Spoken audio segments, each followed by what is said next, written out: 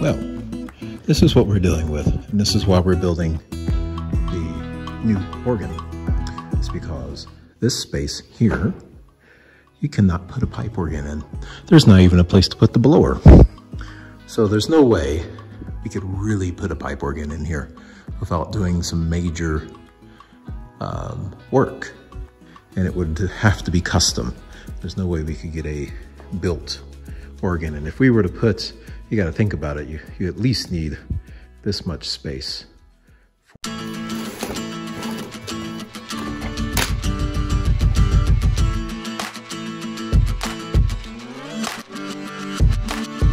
Well, first step is actually research.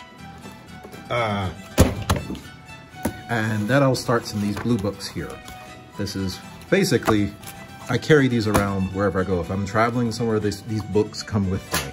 And there's no particular order that things are in here. I'm doing some programming there for websites, a few other little things. But this is where the organ started, actually, this very page. And I knew that there was going to be one thing that was going to be the biggest problem, and that was what I just showed you in the church, and that was the stop pulls. I started off with one of these little buttons. This has a knob that goes on here, and you pull it out. And the cool thing is those knobs on that stop pull in the church actually screw onto here, and I thought about that. But then I started thinking again, and I couldn't imagine, 15 of these being pulled and listening to this popping sound. So I ditched that idea, and I went to something else that I was more familiar with, and that was these little relays. They're kind of like relays, but they're not really. They're switches. They're micro switches with a little handle on it. We need to focus on this section. So this is the first part, and that is getting the keyboards stacked. Again, there's a lot of research that needs to go on. So that moved me to this here. And the Organ Guild has proportions for everything. Now mine are going to be just slightly, but not by much, taller and a little bit longer. So where this is calling for 4.5 inches, mine is probably around 5. So it's about a half inch further back. Now, I'm not expecting any high professionals to be coming in and playing this thing for concerts. It is for us to use. So I don't need them to be exactly perfect, but if they're off by a half an inch, I'm fine with that. And the only reason it's off by a half an inch is because of the keyboards that I'm using are, these are not MIDI keyboards. Each one I'm using is a MIDI keyboard, and I have them back here. Here they are here. Now I have four, excuse me.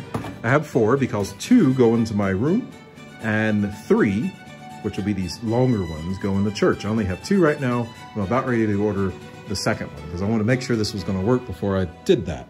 So I did build a mock-up, and that was using the double that you saw here. These double here. And I'll explain what that is here in a second. But like everything else I do, I go through and I do measurements before I put it onto the computer. So this is FreeCAD, and this is where I do all my work before I send it off to the CNC machine over there. As this is not a how-to, because I am still learning how to use FreeCAD, I'm still learning how to use the CNC machine, and every day I find something new with FreeCAD. So the forums are out there, YouTube is there, the internet is there. You can learn this. If I can learn how to use FreeCAD, or at least, get as far as I am now, you can do this too. You just need to come up with a project and do it. I'm having some problems with my mouse right now. I cannot. It's not the mouse, it's FreeCAD, and I don't know what the deal is. There's a lot of people that don't like FreeCAD, especially if they've been using something like, some of the more professional ones that cost like $1,000 a month. I use FreeCAD because it's free, and I have learned to use it, but it's got problems like this. I cannot move this object. FreeCAD, you've got to fix this. I don't know if it's my computer or if it's FreeCAD. I think it's FreeCAD because I have this installed on 3 different computers, and all 3 of them are doing the same thing, only on Mac though. So I can't speak for Windows, but what I can do is scroll out and then scroll back into sections. So you can see I've got everything set when the main image is green. That means all constraints, and the constraint is basically saying this image cannot be moved.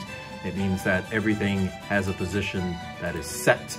I have done that with this object here.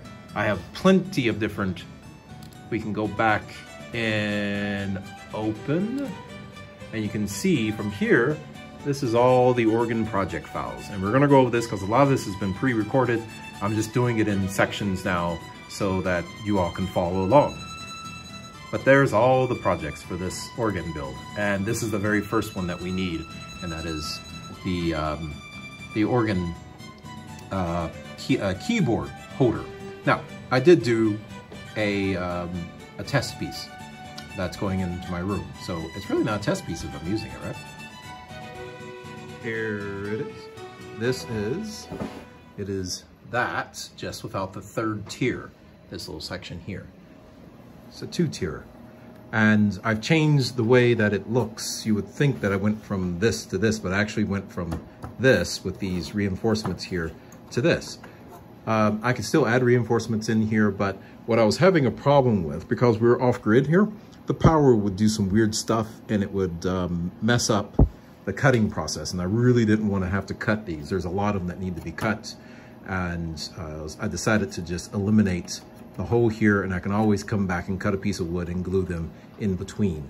This one actually, you can see, has the rectangles ready to go. This are presets, because the organ's going to need presets. And on the official organ that's going in the church, the presets will be mocked, in other words, copied. So whatever presets are here will be here, so you can reach them from top manual down and this manual here.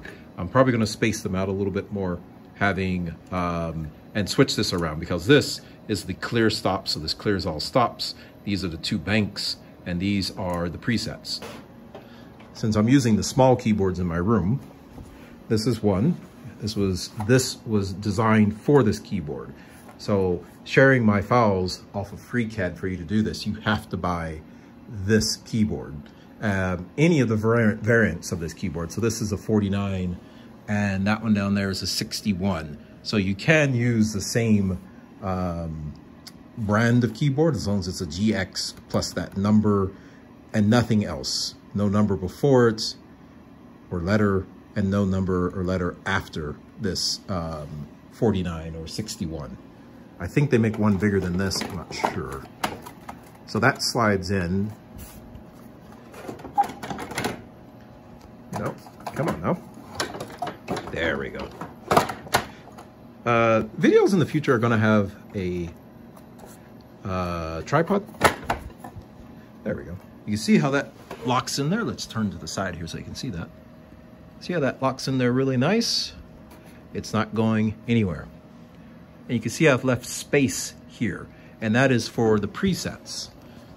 This preset actually is going to be extended up, so this is nice and flush, and then it will go all the way down, so you won't see any of this here. So it'll be like a finished product.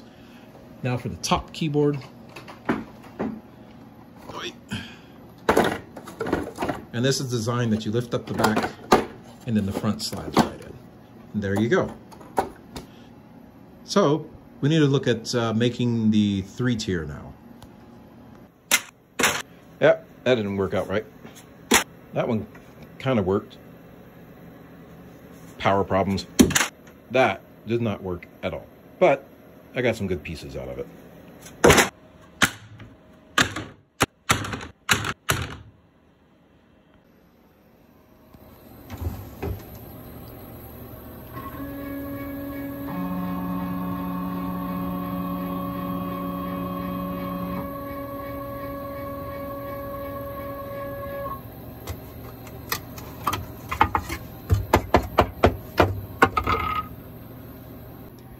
This one was perfect.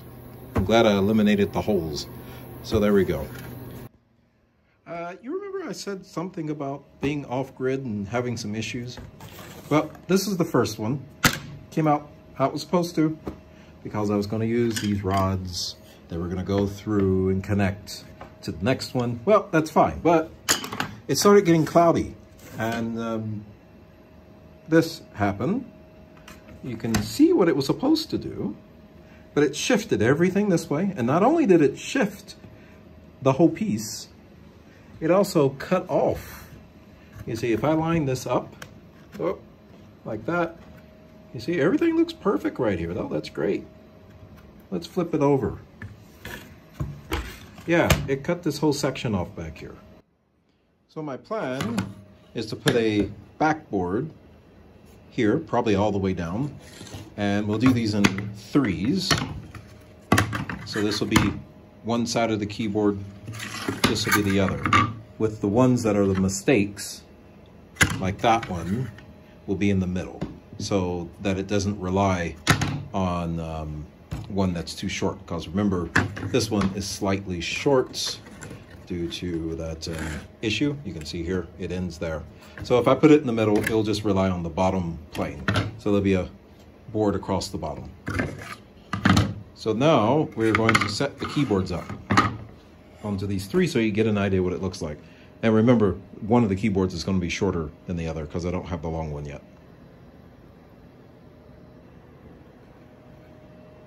So there you go.